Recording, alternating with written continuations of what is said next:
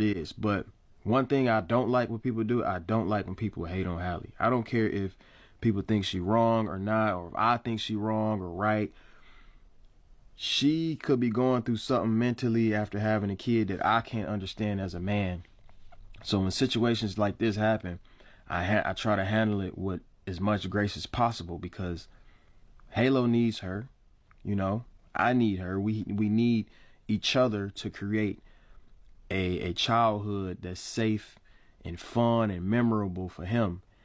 And Halo is the biggest blessing in my life. Like, I don't know, like, I don't remember what life was like before Halo, and I wouldn't have him if it wasn't for Halle. And for that reason alone, like, I got unconditional love and respect for her that nobody can really change. And y'all gotta understand, we going through a very different transition right now. We only been parents for 10 months. Now we going through like a little breakup, whatever, you know what I'm saying? Like, y'all gotta understand, we going through something, you know, that's a little, you know, it's hard for us. So when little stuff like this happen, it's really nothing. People go through this type of stuff all the time. I just don't appreciate when people try to put me against her, or it's like me versus her and all of this, and she's wrong and he's right, blah, blah, blah. Like, y'all can hate on me for as long as y'all want, but leave Halle alone, man. Mentally, y'all don't know what she's going through when it comes to postpartum. She just pushed the whole human out. She dealing with a whole new life. Like, she has to put everything, you know, not on pause, but she has to always consider Halo in every situation. I do too.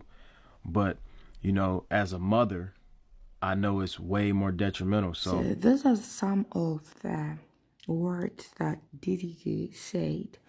And those are the words of a supporting, understanding partner, that no matter or however much he's not or may not be part of your life, but he still respect the love and everything that you literally still share.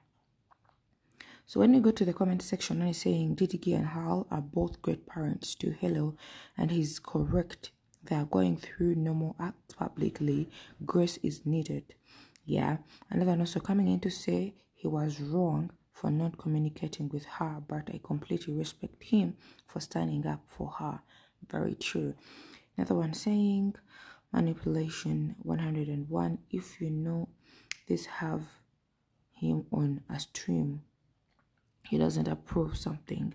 You know, let me tell you, we people who are outside people's relationships, we literally have a lot to talk about, more than the people that are in the relationship. So with this, I think people should try to respect Ddg's words to Halle, and you know, because we fans or we outsiders like literally don't know anything that is going on in Halle's relationship or Ddg's relationship, because we literally talk a lot depending on what we see, and sometimes what we see is not what is going on, you know, but it's what people want us to see. So let us try to relax a little bit and let Ddg and Halle literally work out their relationship with their little beautiful soul that is baby Hello.